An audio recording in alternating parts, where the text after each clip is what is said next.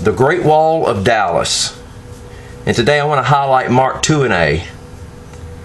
I'm a huge Dallas Cowboy fan. I've been a Cowboy fan since the late 70s when I was a little kid. And during the Super Bowl run, which I'll talk about in just a few minutes, in the 90s, Mark Tuinei was a key member of it. But of course, he's in the trenches. He's in the front line. He's a unsung hero. But today, I want to highlight his life and just talk about his high school career, his college career, and his professional career, and even a little acting career. Mark Tuinei was born March the 31st, 1960. Tuinei was born in Oceanside, California, but he was raised in Hawaii. Attended a Honolulu, Hawaii high school. He was named Hawaii Prep Lineman of the Year as a senior and won the state shot put championship. Was an all-star basketball player while playing on the same team with our current president, Barack Obama.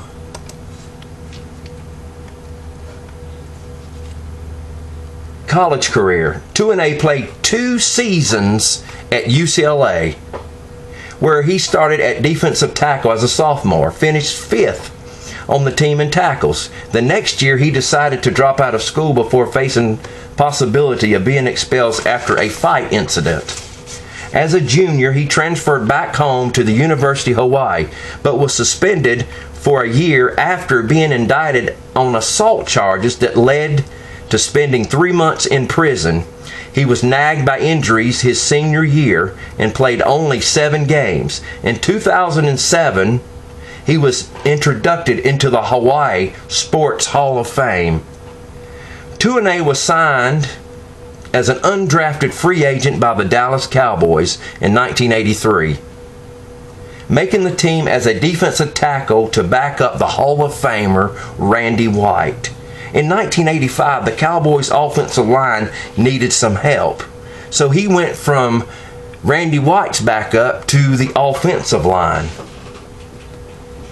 Tuinei played different positions along the offensive line until 1987, when he became a full-time starter at left tackle, eventually helping to protect Hall of Famer Troy Aikman and paving the way for Hall of Fame running back Emmitt Smith to become the NFL all-time leading rusher.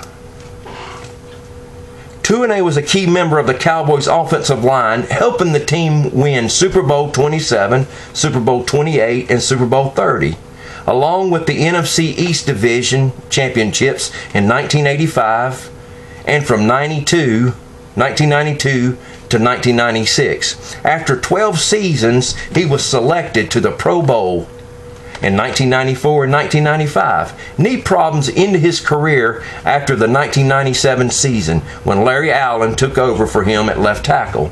His role in some of the greatest offensive lines in NFL history was detailed in an NFL Network 2013 Football Life called The Great Wall of Dallas. That's why I named it this. It is really good documentary.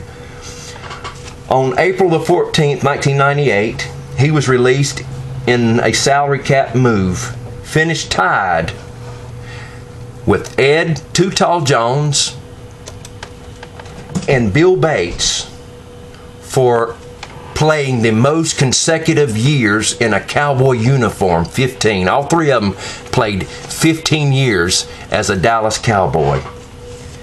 His death was in May 1999.